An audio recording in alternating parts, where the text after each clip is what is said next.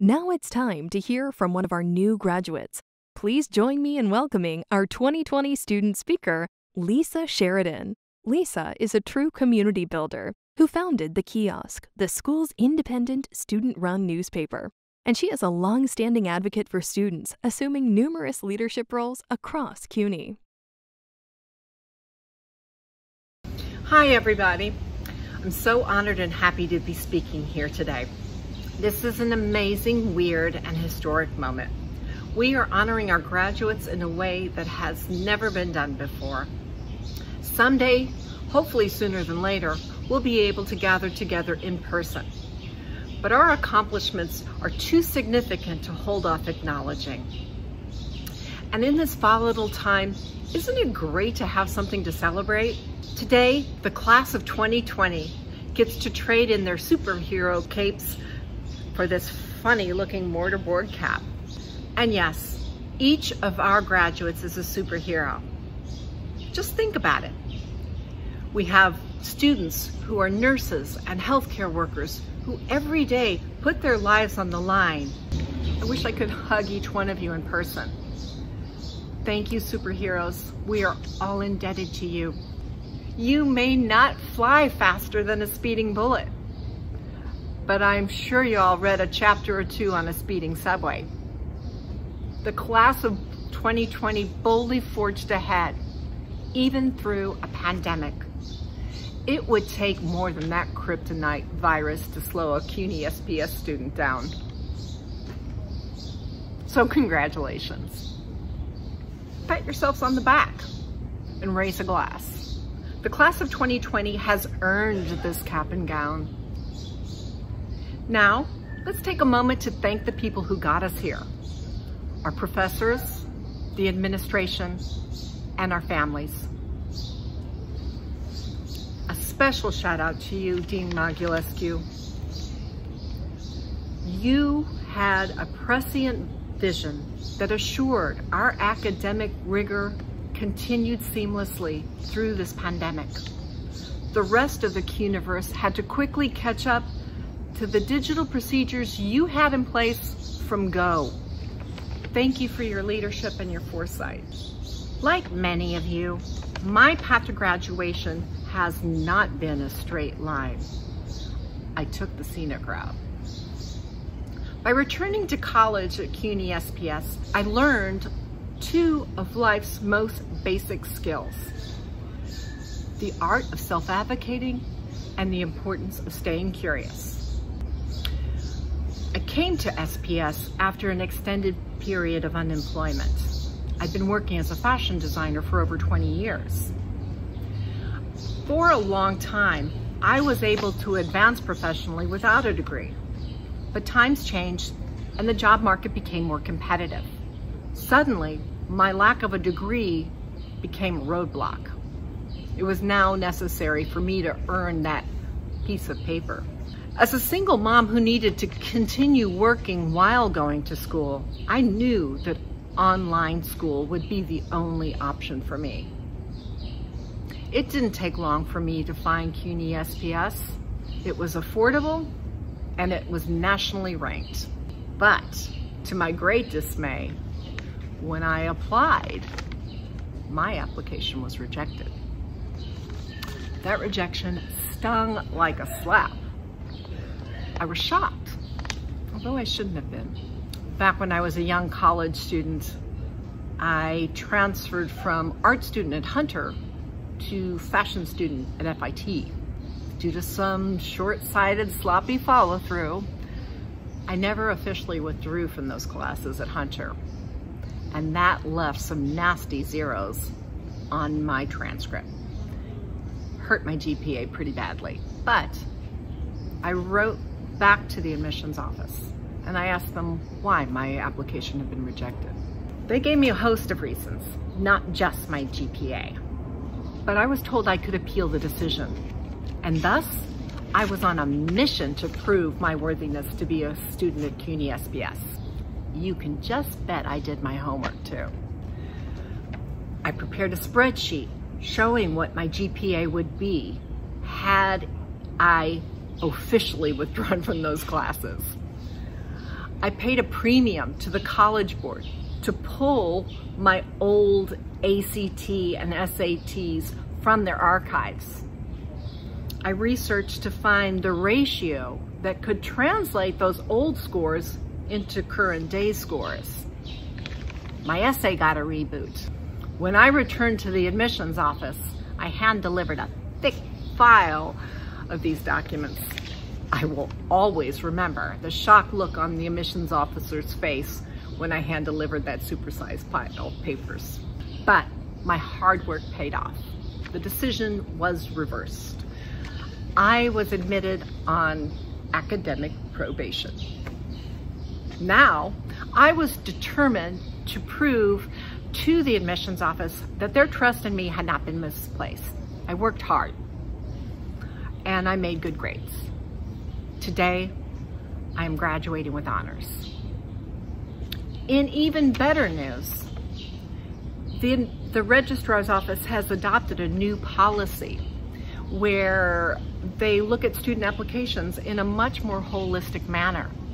Now, GPA and transcripts are reviewed with the student's personal history. Thank you, Associate Dean Jennifer Grace Lee, for this initiative. But what if I accepted that first no? Well, I wouldn't have been able to serve on the student government or the governing council. There wouldn't have been a team forged to launch the kiosk, and I wouldn't be standing here today. I wouldn't have met all those amazing classmates and professors. There would have been so many dreams foiled if I just didn't use that all-powerful why. My tenure at SPS has been so much more than just collecting that piece of paper. At SPS, I also picked up another great college takeaway: stay curious. In my professional life, and as a mom, I was convinced that I had to have all the answers. This notion was a terrible burden to me, and it stunted my curiosity. College showed me that it was okay not to have all the answers, and to ask questions and to be open to new solutions. This realization was incredibly liberating, and it helped me to start thinking in a new way. I learned to treasure downtime because it gave me the space to reflect and ponder. I began to think more deeply and creatively. 41 years after my high school graduation, I'm collecting the diploma that proves I earned my BA. As many of my friends are cashing in their 401ks and getting ready to retire, I'm starting over as a writer. Fellow students, know that it is never too late. With the rapidly changing workforce, a commitment to ongoing learning is vital. We all have the agency to redefine ourselves. We all have the agency to redefine ourselves throughout our lives, and we will likely need to. I owe CUNY SPS a great debt of gratitude for showing me that learning is a lifelong process. Now, all of us who are graduating become ambassadors for CUNY SPS. So, my beloved classmates, go forth and do great things.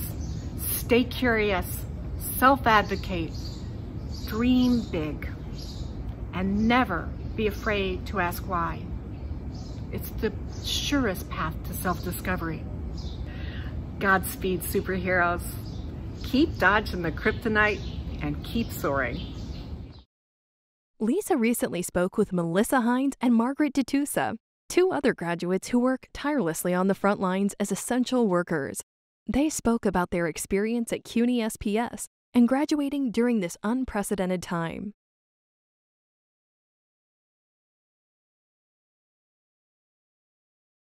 It means like everything to me, honestly, because during those 6 years that I was not in school, I fell into I was still working in the field, and that was my goal, was to gain hands-on experience. But I fell into some mental health issues, and I also fell into the heroin epidemic. So I will have 5 years clean in December. So I always knew I had to go back to school, but it just seemed like this like daunting mountain that I had no resources to climb, no tools to climb. You know, I was, you know, in active addiction, in and out, in and out, in and out. And I never thought, you know, that this kind of life for me would be possible, that I would be thriving and graduating with my bachelor's and then pursuing my master's in the fall. So I am beyond excited to graduate and finally have my bachelor's degree.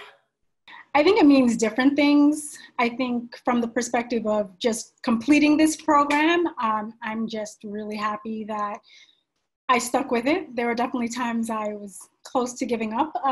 So I think that was good. But I think during the time of COVID, this has been really helpful to me to, again, not have my routine change. I've always been going to school online. I continue to go to school online. And a lot of the content I was learning this semester really easily, seamlessly went into my workplace. And so wrapping up this semester was not as hard as I expected it to be, even with the circumstances.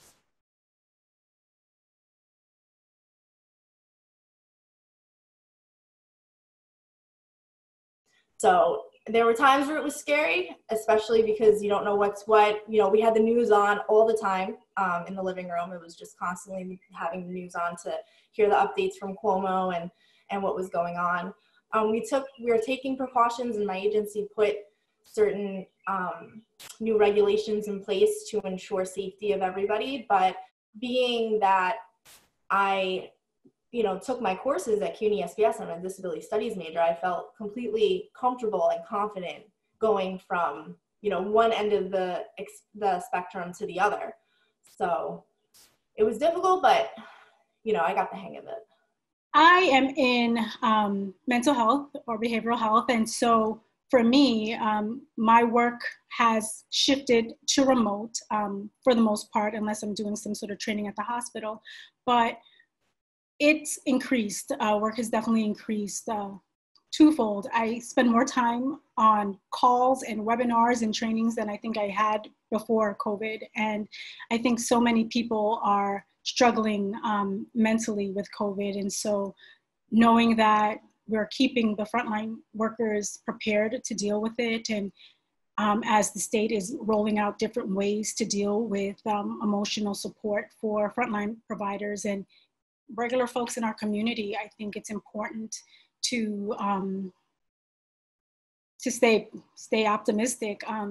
We are dealing with a lot in New York State, but we do have resiliency, and people are working really hard to support each other. So I think trying to stay positive. In the beginning, definitely there was no positivity, but I think as time has shifted, people are really focusing on recovery and helping people to just get better.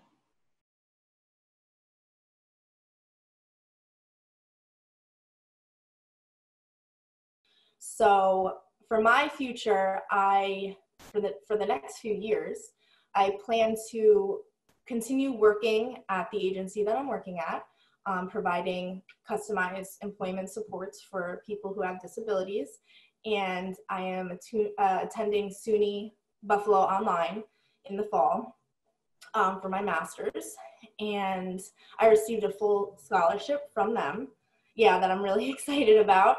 And I plan to continue to provide vocational services for, it's not just adults who have disabilities, it's mental illness, it's veterans, it's substance use disorders, so I can help people like myself who were kind of hopeless and give them the tools and the resources to climb that mountain and go back to school or get a job that they're really passionate about. Well, I know other people have some goals for me. My colleagues are definitely wondering when I'm going to get my PhD, and I'm just like, can I get my grades? But that's on the list of things to do. But I think right now I just want to use the things that I've learned and get better at it. Through CUNY SPS, I've been able to be connected with some folks and have already started teaching in nursing, and so I just really want to get better at that portion of nursing and continue to just hone my skills.